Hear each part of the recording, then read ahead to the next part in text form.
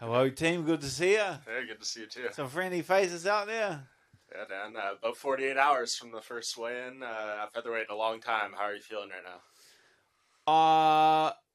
Weight cut easy, jet lag hard. Like that's that's all I have to say about that. Yeah, people they're hammering about the weight cut and get down to 45, but it's actually the reverse of that. I'm getting progressively less jet lag, so I'm getting closer to the weigh-in, and I'm feeling better and better. It's having the complete reverse effect. But yeah, the weight's in the back of my mind. That's easy work. Yeah. Do you think we're talking like too much about it or putting too much focus on it, or do you expect that just given what you did at lightweight and the change and people like talking about this kind of stuff? Oh, I can definitely understand it. You don't. People don't see all of the stuff behind the scenes that's gone into it. The kind of working with these professionals and the scans and the evaluations and the discussions, and I'm working with the best guys in the world. Fight dietitian, my dietitian back home, Charles and Clint at the UFC Performance Institute. Like, these guys are hands down the best in the world in this particular field. And so I've taken their advice. Like, this is 100% with their assistance and with their guidance. So it's going to be as seamless as possible. So I consider myself like you're a professional. You're a consummate professional, and that's changed from like the first time that I was at featherweight. I didn't have the same level of professionalism because you can't as someone like that young, and your motivation's like a little bit different. But it's different now when there's no one there, when you're at home by yourself. I'm still a professional. I'm still eating what I'm supposed to be eating, sleeping when I'm supposed to be sleeping, which makes that easy. This is not easy, but the person that I am now and the professionalism that I bring to the sport now has made this easy. With that said, was the reason you moved up to lightweight in the first place from 45, was that more performance-based because it was kind of win one, lose one, or was it because of the weight cut, it was getting too hard, or a combination of both? Nah, there was... yeah, like, I play it pretty cool, but there's some other stuff that there's a handful of people that know the real reason in the world, but I'll keep that one to myself. Okay. But it was, it was kind of a fresh start. But a lot changed at that point in my career. I was 3-3 in the UFC. But at that time, I'd been traveling around, training in different places. Also, when I made the move up to lightweight, I made the move back to New Zealand. I committed myself to City. I wasn't even training at City Kickboxing when I was fighting as a featherweight. I was training with Eugene and Eugene and my coach's Twist and stuff like that. But I wasn't training at City Kickboxing. The team I have now around me is the best team in the world. So yeah, I kind of look at that first run at featherweight as like my internship.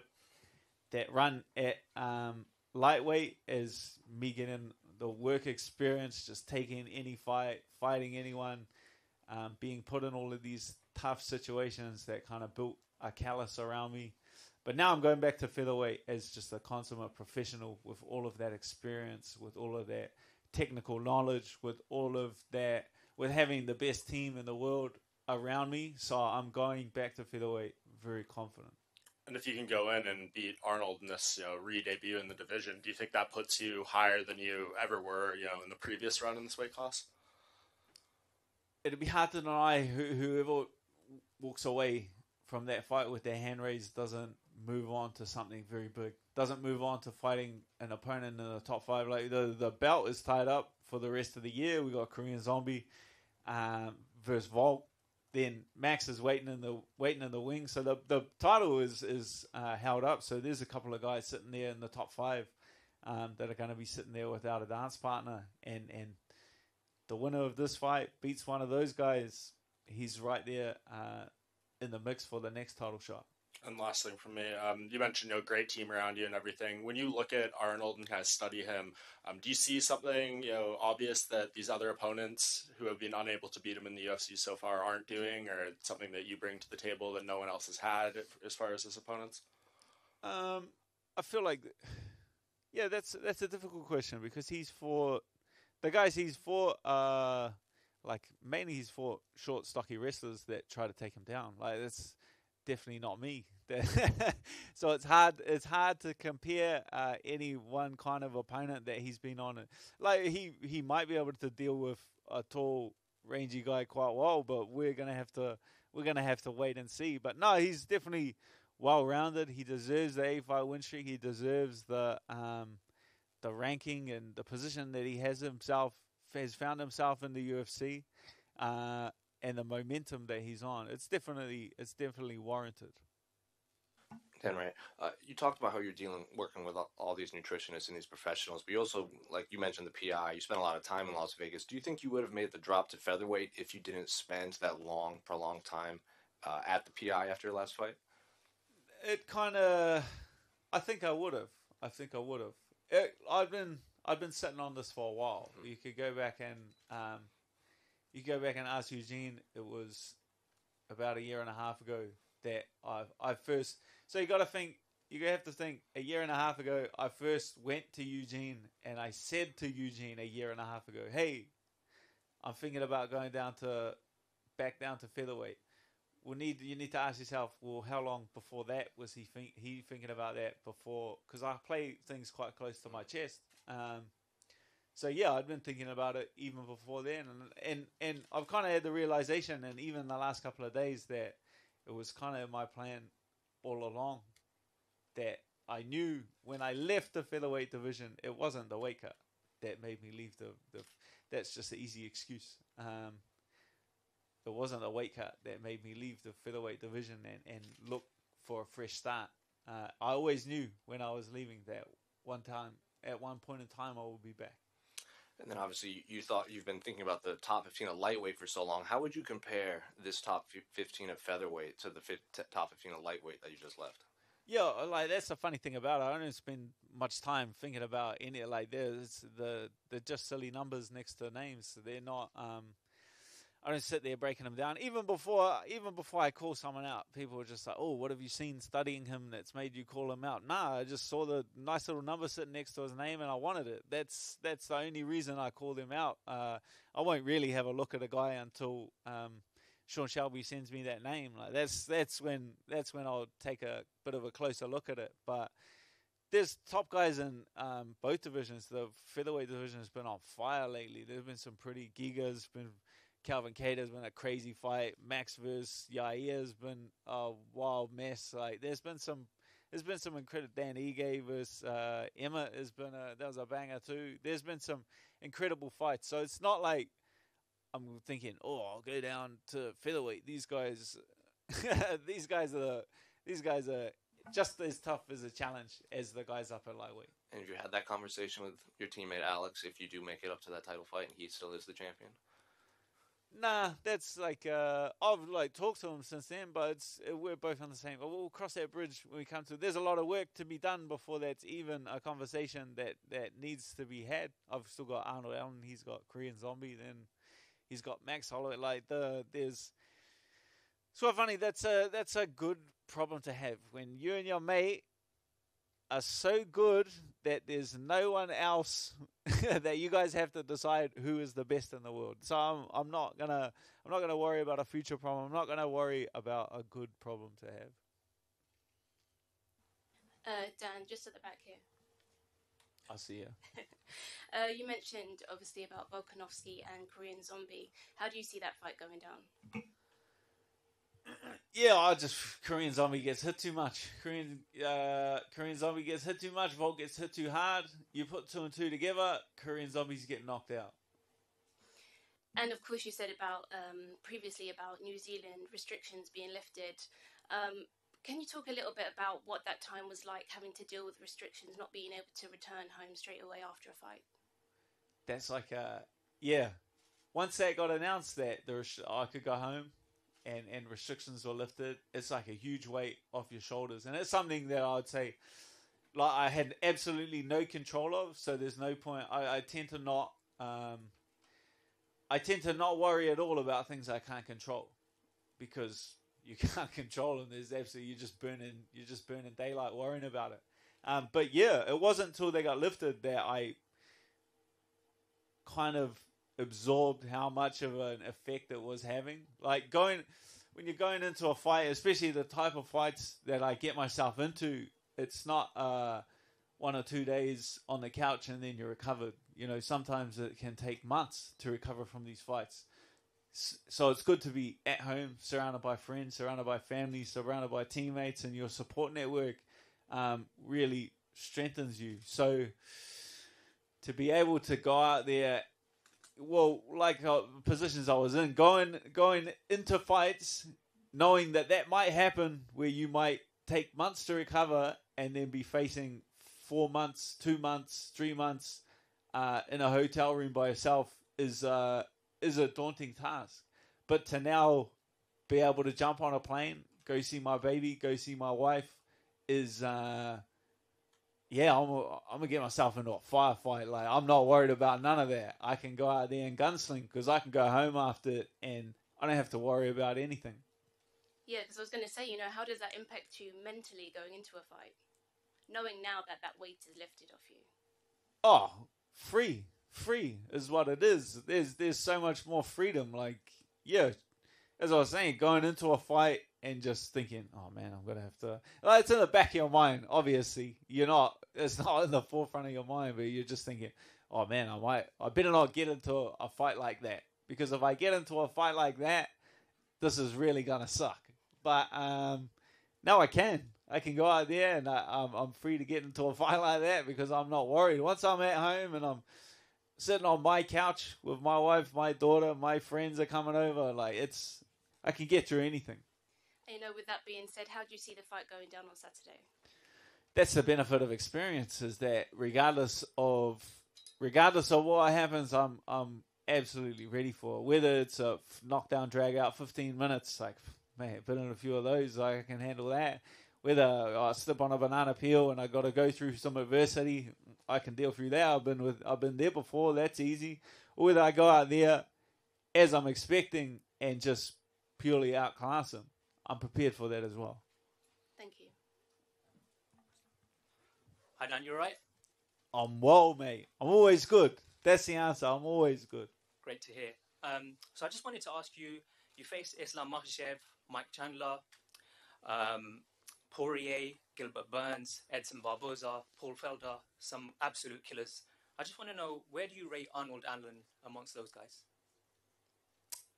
Man, he's on an 8-fight win streak. I saw one of those things pop up, and there's only Max Holloway that's ahead of him. And I saw Jose Aldo's win streak was only a 6-fight win streak, so you'd have to say an 8-fight win streak puts him up there. He's the second longest win streak in featherweight history. So that is to be respected. Yeah, he just hasn't had that name.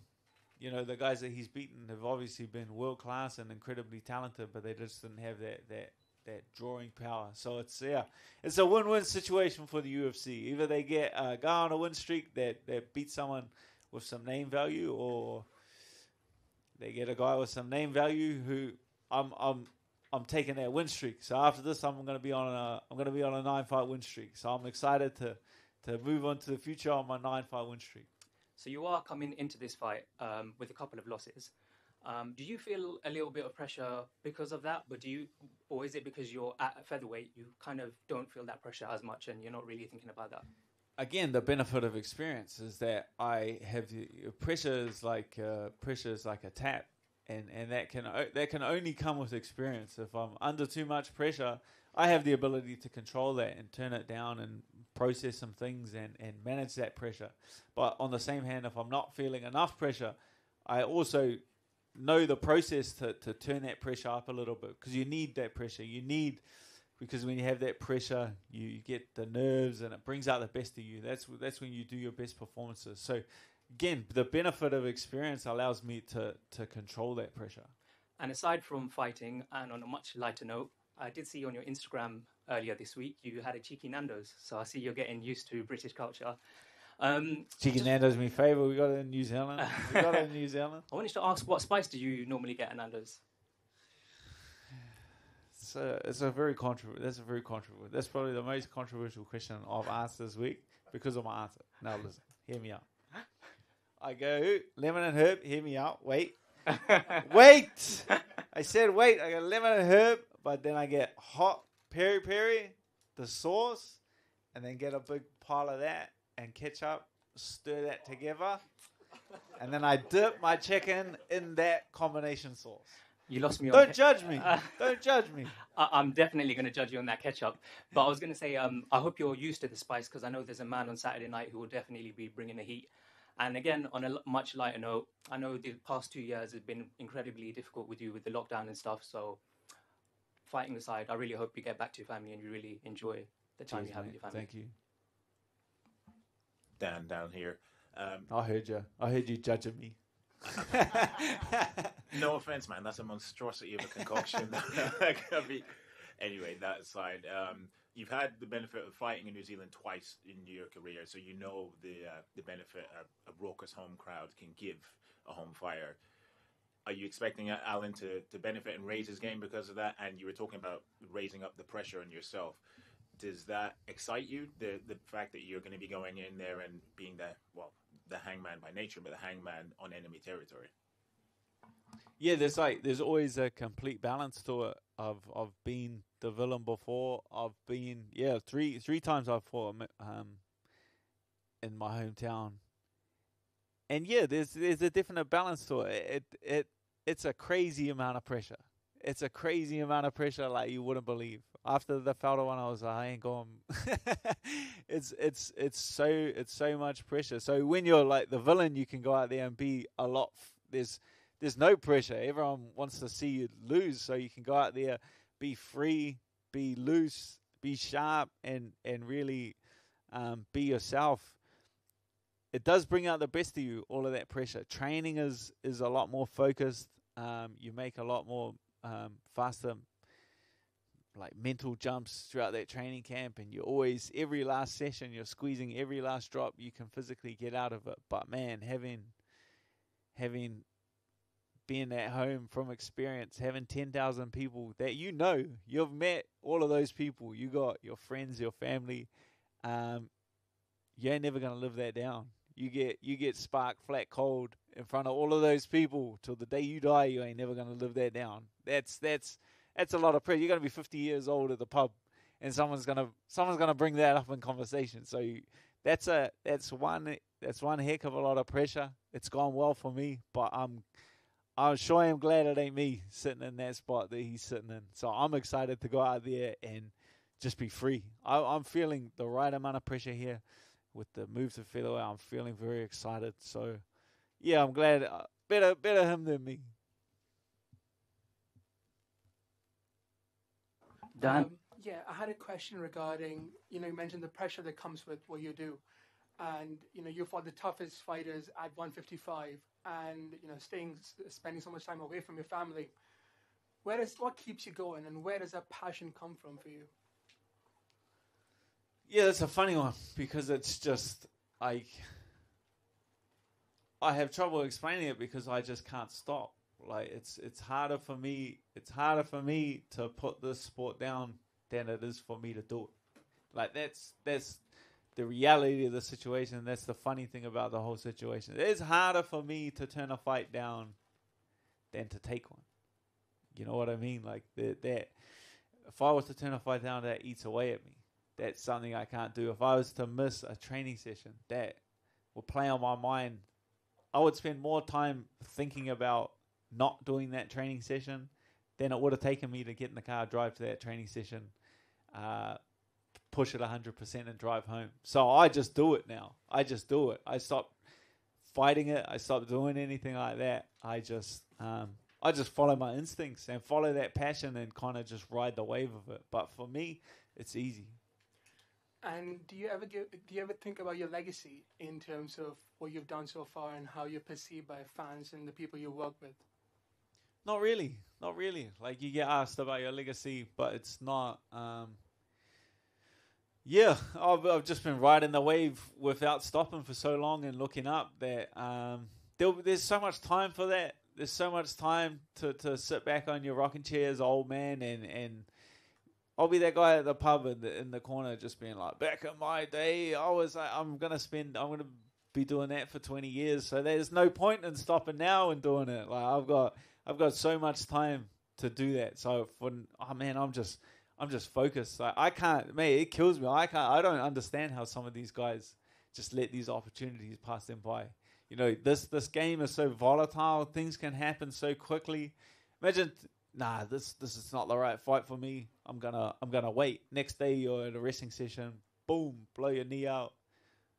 Blow it out again. Career's over. You know what I mean? Like, it's such a volatile sport. You need to, while I'm fit, while I'm healthy, I'm good to go. Thank you. Dan, how are you?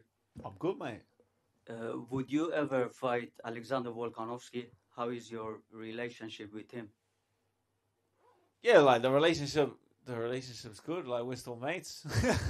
We can still catch up, have a beer. Yeah, like I said before, we'll cross that bridge when we come to it. There's a lot of work that needs to be done between now and then.